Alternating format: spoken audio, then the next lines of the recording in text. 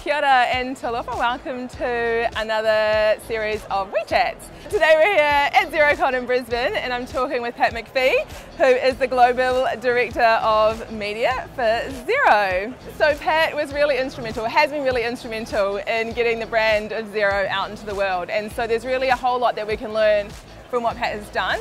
And what we want to share with you today is how you can be implementing some of this into small business.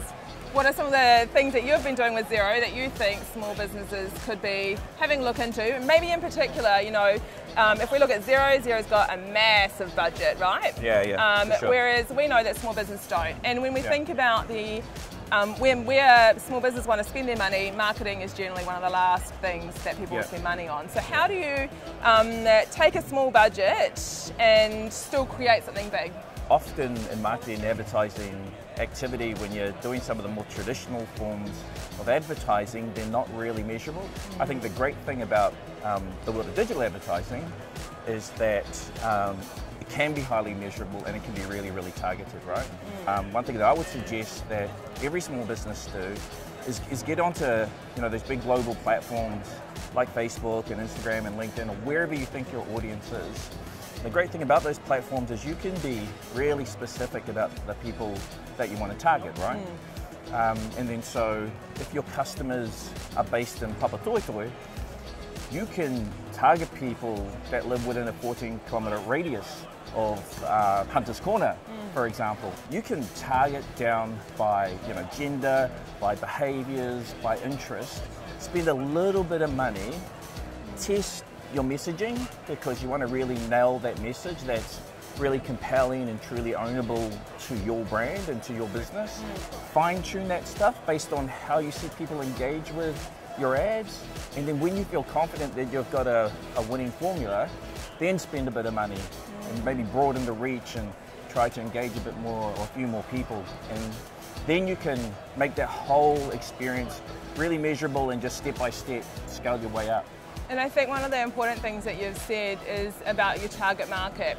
And I think a lot of small businesses potentially don't really know who their target market is. So for instance, you look at an accounting firm, you think, well, your target market is a business owner, but it actually goes even deeper than that, doesn't it?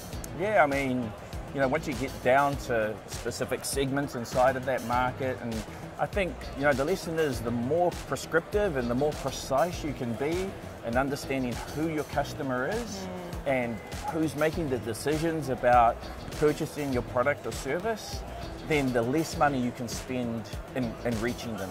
Absolutely cool. It's about having really good put it all right.